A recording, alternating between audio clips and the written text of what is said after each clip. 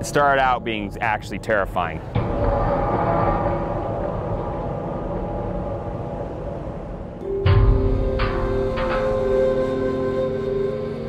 This is, without a doubt, the most complicated project that I have ever been a part of.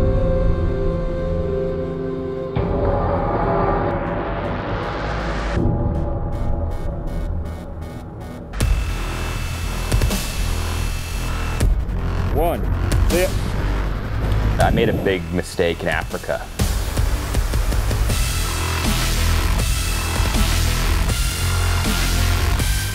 I misjudged the flight and I impacted at terminal velocity.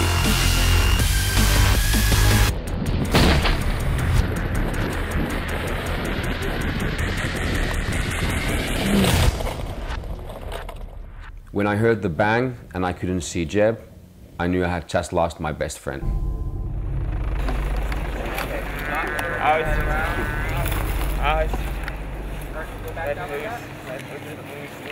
When I realized Jeb was alive, it was a great relief, but none of us have any idea how long the road to the recovery would be. He didn't really calculate as he should have.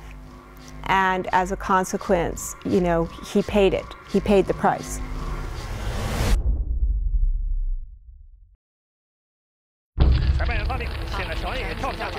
During Jeb's recovery, the wingsuit world kept evolving, but it was without him. And for someone who's always lived an active life, it started to take its mental toll. I was in pain, like super bad pain all the time. Like it kind of changed me as a person. I didn't really understand the change until I went through the pain. It changed the way that Jeb is.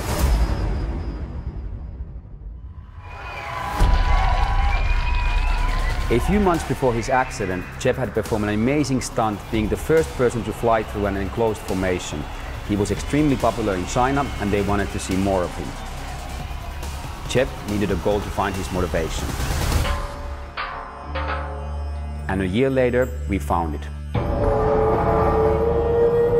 The Flying Dagger.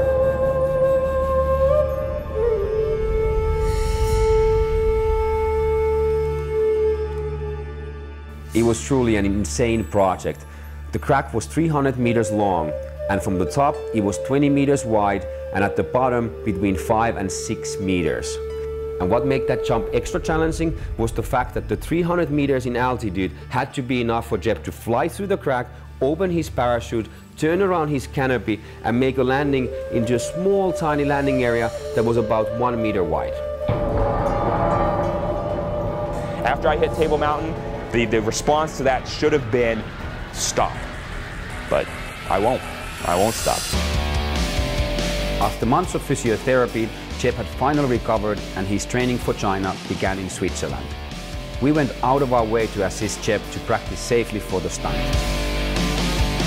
So I basically started getting to the point where I was actually getting stronger and started feeling like I was before the accident. I did all my rehab, and now all of a sudden I'm feeling this sensation of like, wow, I'm getting back to what I was before.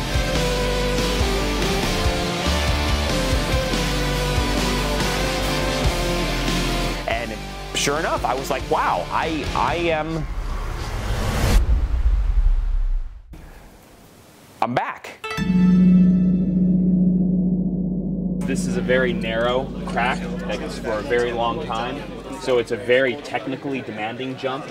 It was scary coming into the Flying Dagger, you know, after going through that experience and seeing what it really means to get hurt. You know, what it means to go from being an active athlete, you know, to being able to do whatever you want with your body and your body just does what you want it to do, to being crippled. And you're going into a stunt that very likely could put you right back to where you were, you know, 6 months ago, you know? And breaking my legs there was a very real possibility. On the event day, the weather was horrible. When it came time to deliver for hundreds of millions of viewers around the world, we had to pull the plug. We just could not do it. It's like nightmarish. I swear to God, it's driving me nuts. I was just totally deflated, and I just kind of realized, okay, well, this is it. We can't do this stunt. It's impossible, you know? Okay, copy that. We'll turn around and come back down. Like, it was very upsetting to realize that I was gonna fail.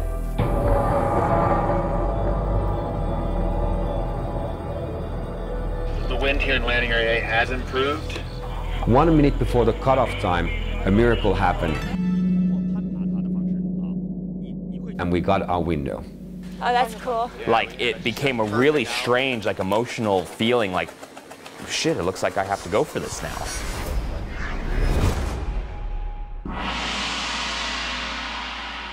看看飞行员给他的指令，他是否能够在这一线天上穿越成功呢？这个谜底马上就解开了，而这时间只不过是10几秒钟的时间。观众朋友们，现在让我们屏住呼吸，拭目以待。他飞下去了！ All of a sudden, I got this really powerful sense of just dread.